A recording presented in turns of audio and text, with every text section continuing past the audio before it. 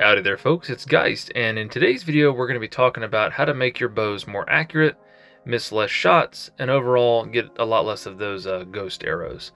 Now to start off, we're going to be using two different copies of Tyranny of Heaven here that I've crafted, and the only difference between these two bows is that one has 21 accuracy and the other has 71. Otherwise, with the exception of those little perks like the strings and such that change that, they all have the same perks. There's nothing that's going to influence them, like moving target or anything like that. So to start off, we're going to be talking about aim assistance fall off, or AA fall off, or your AA range. It has a bunch of different names. And this is different on a lot of weapons, and a lot of times it's typically similar to the damage fall off, but bows don't really have a damage fall off. But essentially what this is it's a certain range that, as long as you're within that range, if you miss your target, it'll course correct and the arrows will curve and still hit the target. And as you can see there, it's fairly generous. And it extends out fairly far. So initially there, I think I was around 35 meters or so. But we're moving out now to about 55 meters. And as you're going to see here, it's still active. Now, it's not quite as generous at longer ranges, of course. The cone, so to speak, is a little bit tighter. But as you can see here, I'm trying to shoot past the head, and I'm still having the arrows curve and still land on their target.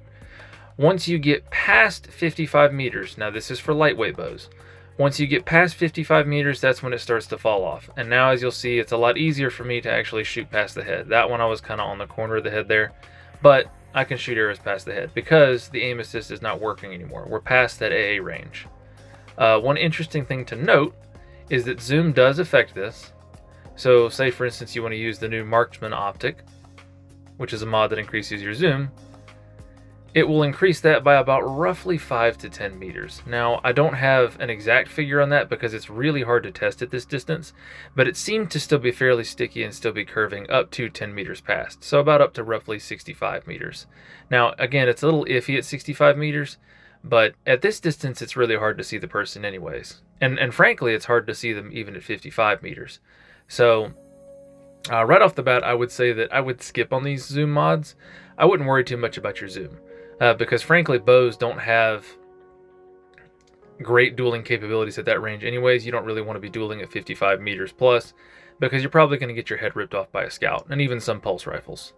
Now, move back a little further. I'm here at roughly 75 meters, and I should have absolutely no aim assist help whatsoever. Supposedly, that's where accuracy comes into play. Supposedly, accuracy is how straight the arrow still goes after it exits that AA cone, if you're outside of it. And so in theory, with this 21 accuracy Tyranny that I'm using right here, if I'm aiming right at the head and firing repeatedly at that person outside of my AA cone, then some of the arrows should be missing. And there was a small miss there. Could have just been me, hard to say. But and it didn't really seem like my reticle was on there. And there should be maybe even some kind of a difference here with this 71 accuracy bow. But there's just not. And this is just a small test that you're seeing here, but we've tested with the enemy target strafing, we've tested with me strafing, we've tested with both of us strafing, we've tested in live duels back and forth with both of these rolls, and we just can't figure out a difference. No matter what kind of test we throw at these things, never at any point has any kind of difference shown itself. And so for that reason, I would say you guys should just ignore accuracy. And there's never really been a definitive talk on this, and nobody's really given a straight answer. I have tested this as many ways as I possibly can. I've tested it on console at 60 frames. I've tested it on PC at 165 frames. Frames don't make a difference. Accuracy just doesn't make a difference. I think it's a placebo.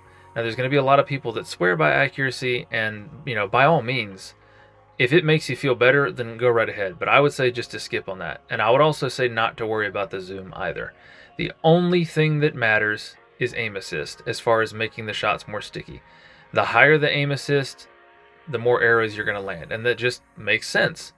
And so Tyranny is a good one to start with just because the base aim assistance is already 81. It's really easy to get it to 100.